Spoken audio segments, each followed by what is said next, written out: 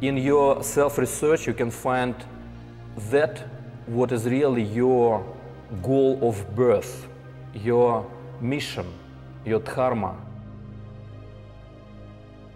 I will explain for you now full picture of all possible vinyasas, of all possible movements which we can have for connections of all possible asanas between themselves. It's just transformation of your prana to energy of organization.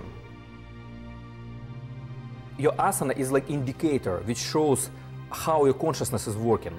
Put one hand, palm on the crown, 7th chakra, and another hand over the 5th chakra. You identify yourself that you are a woman, you are a citizen of some particular country, you are professional in some particular field. It is all identification of yourself with some particular program, which is not reality.